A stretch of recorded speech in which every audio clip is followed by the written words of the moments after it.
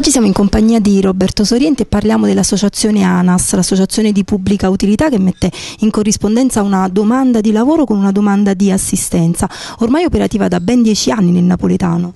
Sì, l'associazione nasce nel 2005, è iscritta al registro del volontariato della regione Campania nel 2007, operiamo su Napoli Nord e Napoli Città. Offriamo servizi domiciliari per famiglie che hanno bisogno, persone con patologie e assistenza, diciamo, in famiglia a chi ha bisogno.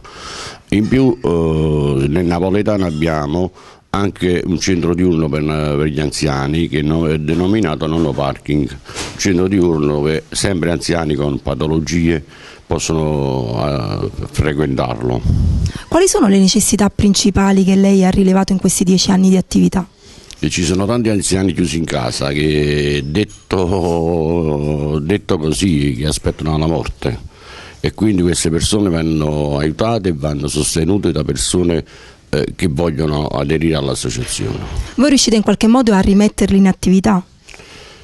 Sì, qualcuno sì, siamo riusciti, però la maggior parte che a noi ci contattano sono purtroppo, dico purtroppo perché è brutto quando si va in una famiglia e vedi una persona che è allettata, ormai sta lì per lì, insomma, per finire, e quindi è una cosa bruttissima. Qualcuno ci siamo riusciti a riabilitarlo stesso in casa. Di fatto voi intervenite laddove c'è una mancanza nel pubblico? Sì, esatto, lì dove c'è la mancanza del pubblico, dove ovviamente i comuni si sa che sono in crisi perché il governo non manda i fondi.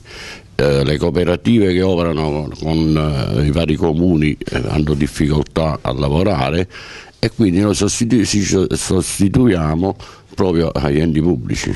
Da tanti anni a Napoli e finalmente anche nel Salernitano la prima sede nasce proprio a Sarno. Sì, Sarno, perché il mio cognome è Soriente, viene di origini sarnese, papà era di Sarno, io ci mancavo da Sarno da 40 anni.